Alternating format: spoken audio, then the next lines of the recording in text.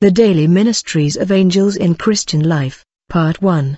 The Warrior Angel of Protection by the side of the believer since birth. On the April 17, 2014, after lying down, an angel of God came and I held his hand. He said, "Servant of God, the Father told me to show you some things. He is pleased with you as you have removed your load of sins that you were carrying, and you have sanctifying your body, soul and spirit." Suddenly we flew in a tremendous speed and we arrived in a beautiful happy land, and I looked and I saw a 3-story crystal, glass and golden building that stood out and shone brightly in the midst of others buildings in the center of the celestial city. The angel say, "I'll just show you the lift in the living room and part of the kitchen and few rooms," and we entered the crystal elevator which went up automatically without the push of a button. We enter a very beautiful room. Curtains were curie gold, the sofa was gold and all these furniture was gold pure. The kitchen was also golden. I liked the cutlery for the windows as they were beautiful and gorgeous. The angel said, "Let's see the city come." Then we left. We flew over the city. I saw the waters, the flowers and the birds. Everything was alive. We kept on flying and floating on that happy land. When I looked at the angel who was with me, I saw that he was wearing boots, a belt on his hip, with a sword at the waist, and I heard the handle of his sword. I asked, "Why do you wear boots?"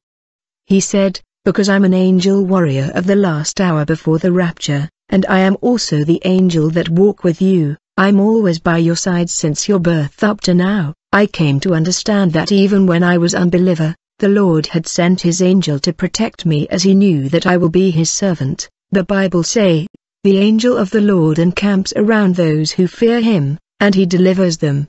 The angel said, "Remember that you'll never be alone on earth. You do not see me but you feel my presence." I said, "It's an honor to walk with you." It was on this day that when I met this angel that I came to understand that the Lord had deployed this angel for my ministry. He walks together with me in my ministry. When I'm preaching in the church he is with me. When I'm praising he is with me. Wherever I'm witnessing, I've been very glad to have met this angel. Part 2. The Recording Angel of Celestial Archives. The angel took me from there. We arrived before another stupendous building in this celestial world, where there was a very large movement of angels working and writing on rolls. The angel told me, "Here is the archive library of heaven where the registration and recording take place." The angel told me, "Each saint on the earth have been assigned a recording angel, whose duty is to write and record every action of a saint on the earth. As we are here gathered in the church, there is an angel writing and recording everything I'm talking about. All the action and deeds we do are recorded in celestial books by angel. There is an angel who keeps track of everything you do, everything you say and think. Everything is registered." The angel went there in this archive hall and he pulled a golden book upon which were written all my action. He came with that golden book and he opened it. He said, "Everything is written." The angel told me, when the gospel is preached, whenever people come to Christ, the Lord erase all their sin, and throw everything there in the sea of oblivion. Truly everything you did before your repentance are thrown in the sea of oblivion. It is from the moment we lift our hand and confess our sin that all of our sins since birth are erased and forgotten. We are thus newborn and new creation, whose sins were thrown into oblivion never to be remembered again. It is when we are born again in the Spirit that the Lord assigned the angel of archive and record, whose duty is to write everything we do and say. Everything is recorded, for we are now new creation. We are born anew. The recording angel will be writing every one of our action and deed throughout the day while we are awake. The moment we lay down to sleep, this angel of archive and recording will ascend to heaven, and the guarding angel will be protecting us in the night when we sleep. When we wake up again in the morning, the angel of archive and recording would be writing everything we do and say and think. I went to the dormitory where I rented and prayed to God. In a vision he showed me in churches of different denominations. I saw every angel writing down what was being spoken there. Every church has an angel that records everything we say in the name of God. Every minister who spoke in the pulpit, an angel wrote everything down what they said. Pastors, evangelists, and missionaries, watch what you preach. All this will be used as evidence for condemnation of the apostate and all those who preach heresies. churches of prosperity that preach the gospel with business concepts, woe to you if you do not change your preaching. There is an angel on the altar who records all this. Part 3. Angels of Prayer and Altar. The angel came down to me and said I had a mission. I had to lie down on the ground for my spirit to leave. The angel of God went up with me to heaven through a ladder. We walked on it until entering the door of heaven. The angel said, "Remember the ladder that Jacob saw? This is the heavenly ladder." We entered heaven. We began to walk in paradise. The angel showed me a great white temple that shone. We went to the door of this temple. With the gaze from afar, I saw the angel at the altar with a golden goblet next to a man who was sitting on a throne, whose face I could not see, only from his waist down. I asked, "What angel is he that is on the altar of God the Father?" The angel said to me, "It is the angel priest. He deposits the prayers of the saints that are on the earth. At the right time, these prayers will be answered." In front of the angel priest, I saw a group of angels around the altar. I asked, "Who are these angels who guard the altar?" The angel said, "They are cherubim, guardians of the holy altar." I looked upon the throne. I saw angels standing and floating around the throne praising God. I asked the angel, "Who are these?" The angel said, "These are the seraphim." The angel and I began to walk within the temple. With little distance from the front of the altar, I saw the 24 men with white hair. Their robes looked like priests. The angel said, "It is the 24 elders who praise God." I saw 4 angels, half men and half animals. As we were moving in the paradise of God, I saw a group of angels, with serious expressions, picking up things from the ground and putting them into a sack or bag. Once it was full, they lifted the bag up and took it in the same direction where the angel was leading me. I asked the angel, "Where are we going?" The angel told me I would find out when we got there. I cannot describe exactly what the angels were doing and why they were picking up things and putting them into bags to take away because I had never seen anything like it before. The second group of angels I came across on the road were bringing things from the place my guiding angel and I were going to, and they were bringing these things to the place my guide and I had left. A little later, my companion angel and I came across a third group of angels. A few of the angels were working, but the majority of them were sitting around, doing nothing. I asked the angel of the Lord why the first group was serious and busy picking up things to take away, why the second group was busy taking things back, and why the third group of angels was divided between busy angels and idle angels. The angel explained that the first group of angels was gathering the prayers of the righteous believers. These prayers had arrived in heaven from earth. The second group of angels was taking the answers from God to the prayer requests and bringing them to the righteous believers who had been praying. The third group of angels had the responsibility of gathering the thanksgiving and praise to God from the earth. The angels who were idle had nothing to do because many saints, or Christians, in the earth were not giving thanks and praise to God. The few angels who were working gathered the comparatively small amount of praise and thanksgiving that some of the saints had given to God. Angels sit idle when no thanksgiving is being rendered to God. Part 4. The angel of tithing. The angel of the Lord said, "By the instruction of the one who lives forever, I am here to explain to humanity the mystery of the tithe. The workers of the devil have fought against these preceding, yet this is invested by God for angels that are his creation that ordained to reside in your house." The angel said, "Your father Abraham has 2 affiliations with you, a spiritual affiliation and a physical affiliation. God in heaven has linked you to your father Abraham in the spiritual level, but you needed a material affiliation to your father Abraham. We have come to reveal the principle that will link you physically to Abraham's blessing. You are heirs with Abraham and you have the faith of Abraham, but you need to connect to Abraham's material blessings, although, in the spirit level, you are heirs with him. So then they which be of faith are blessed with faithful Abraham, and if ye be Christ's, then are ye Abraham's seed, and heirs according to the promise." The angel said to me, "Be careful, a house become a habitation of angels. Have you not read the Lord's Prayer when he said, 'Let your will be done on earth like it is in heaven'? You have not grasped the meaning of the Lord's Prayer. You have been in heaven and you know nothing about it. The Lord's Prayer means that the engineer of heaven must come down to earth in order to configure your house in the image of heaven so that it will become a habitation of angels. We are the engineers, we are the ones who come down in your house in order to configure it in the image of heaven, in order to bring you things that exceed your understanding and imagination. Your house must be configured so that it would become a habitation of angels.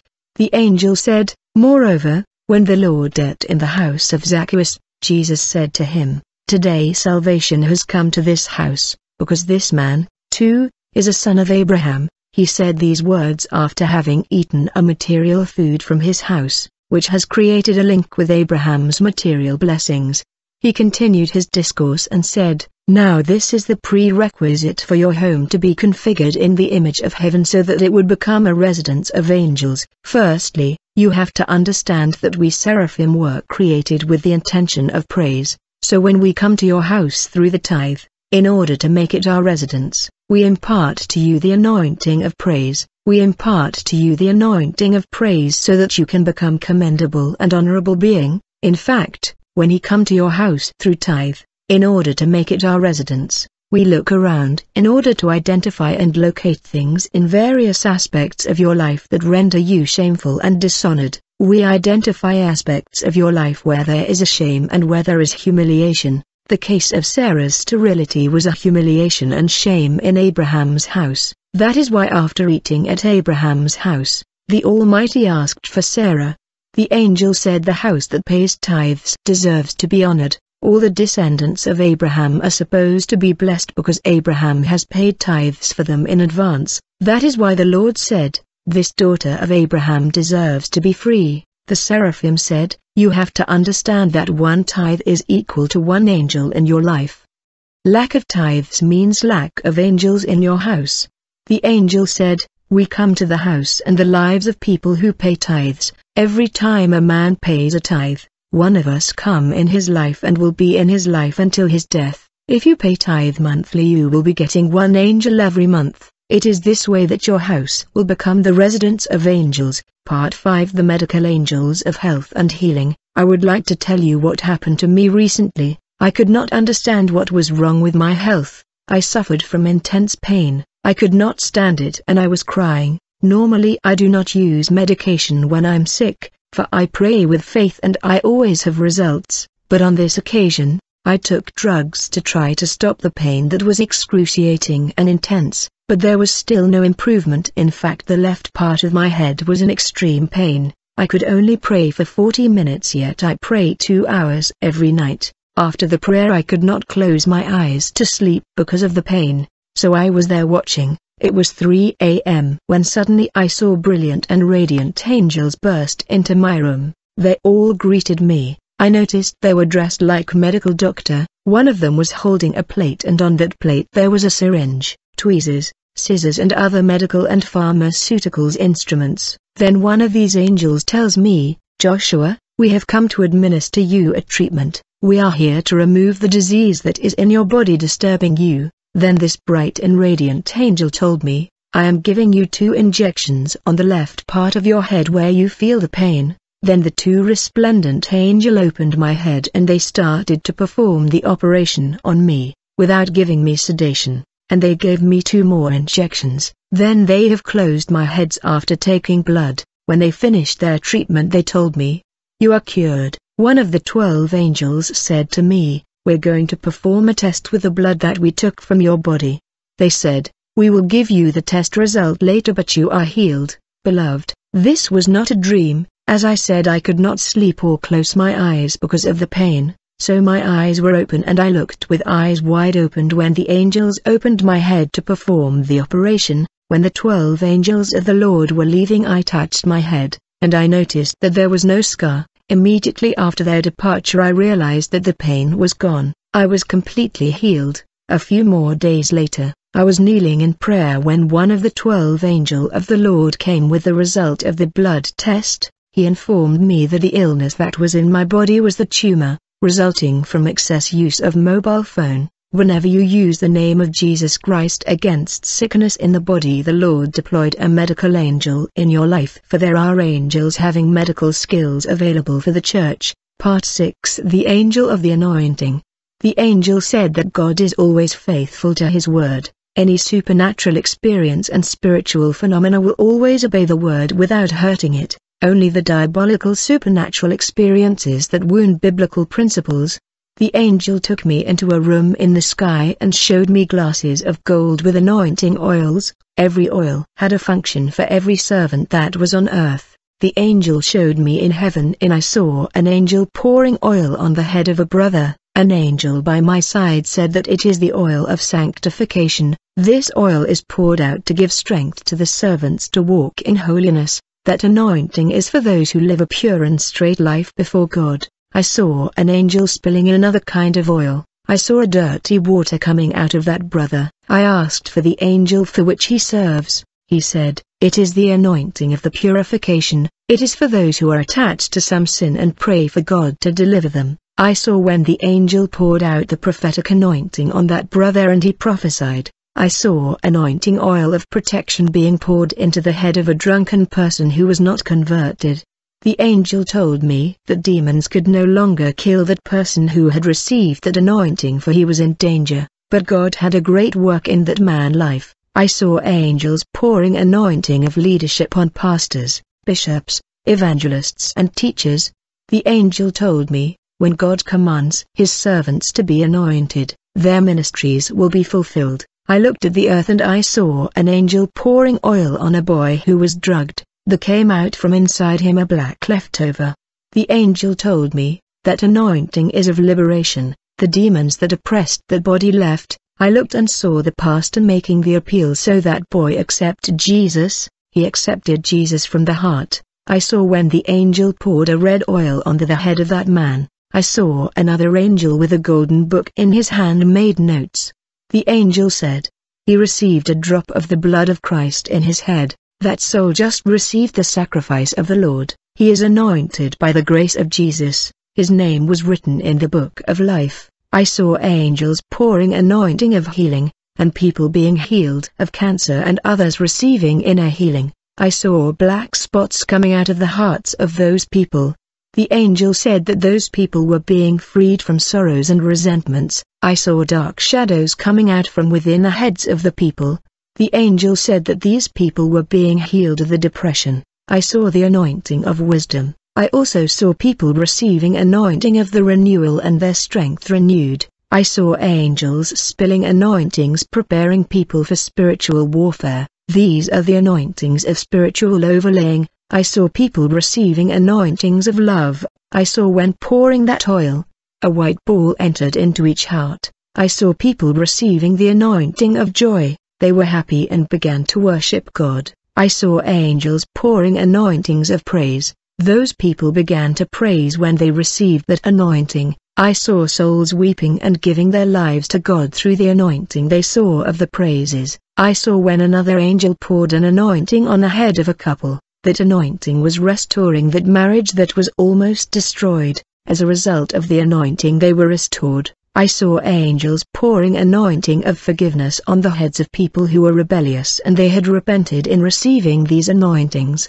I saw their sins being forgiven. An angel was erasing their iniquity from that book. I saw angels pouring anoints on the heads of those who helped the work of God financially. I saw an angel pour an anointing on the head of the pastor of the church. I saw the pastor preach and his words came out like balls of fire and destroyed chains. People were freed and left their sins. I saw people having their feet anointed and others their hands. I asked the angel of what was involved. He told me, many are being prepared to walk in the gospel and others to do good works and works in the harvest. I saw when the angel anointed the ear of a person and she began to give and we went out into the city. Jesus came to me.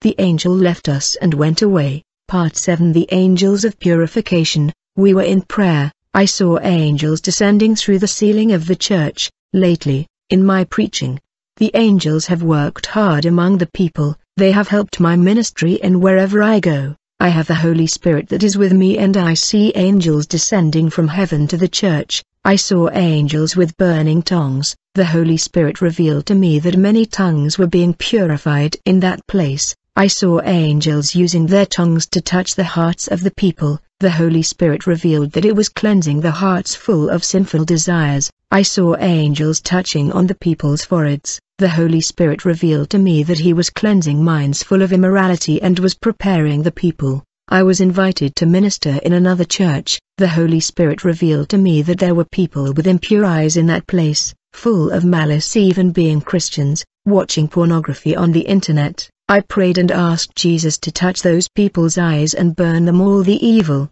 I saw angels with their pincers touching the eyes of those people, purifying their eyes, to give way to a holy look instead of a malicious glance. After these angels' activities, people felt their eyes burn. In a vision, I saw their eyes like a flame of fire. It was the purification that was happening. I told the church everything that was happening there. A week later I went back to the same church and these people who were purified told their releases. Never again did they watch pornography. Their eyes could not bear to look at immoral things. Since that day, I made the closing prayer in that place. The Holy Spirit revealed to me that the angels cannot purify some people, for their minds and hearts were hardened. The Holy Spirit said, "It is necessary to have new hearts after God's heart and a new mind equal to Jesus. Have everyone stand in front of the altar and pray for them." I have seen that some people have not had their hearts and minds purified, with the stubborn ones going beyond the limits where their hearts are so filthy that they are worthless to God. The only solution would be a spiritual transplant. The people stood in a row. I prayed for everyone there. Many Christian people were falling to the ground, fainting. I saw angels touching each person and they passed out. Not all fell. Only those who needed a new transplant, those touched by the angels, were slain in the spirit. They seemed to be anesthetized. Those who had their hearts, minds, and visions were not touched by the angels. I saw those people that fell to the ground receiving special treatment. I saw angels doing spiritual surgeries in each brother there, angels taking blackened hearts and other angels putting new hearts in the breasts of people. The Lord gave a heart according to his, putting a heart of flesh, drawing black hearts and stones away. They took away the blackened brains and put new brains, giving aspects of the mind of Jesus, and those old brains and old hearts the angels put on a tray and took them away. Recording angels. I had a vision with angels going down in the churches to take notes of what is being preached and taught over the pulpits. Even the kinds of phrases were noted by the angels, even the types of clothing that people come to church. The behaviors are also noted, and when a person was converted, the angel wrote down her name in a book. There were 2 angels for each church. One wrote down conversions, one remorse, and one was willing to renounce everything for Jesus, and the other angel wrote down the sins. One angel wrote down what was good and the other wrote down what was wrong. So I always tell the church where I am a pastor to watch when they enter the house of prayer. I teach to do a true worship, with much devotion and worship to God without any scandal. 2 other angels came down and took reports of what was happening and went up. Do you know where they keep these annotation reports?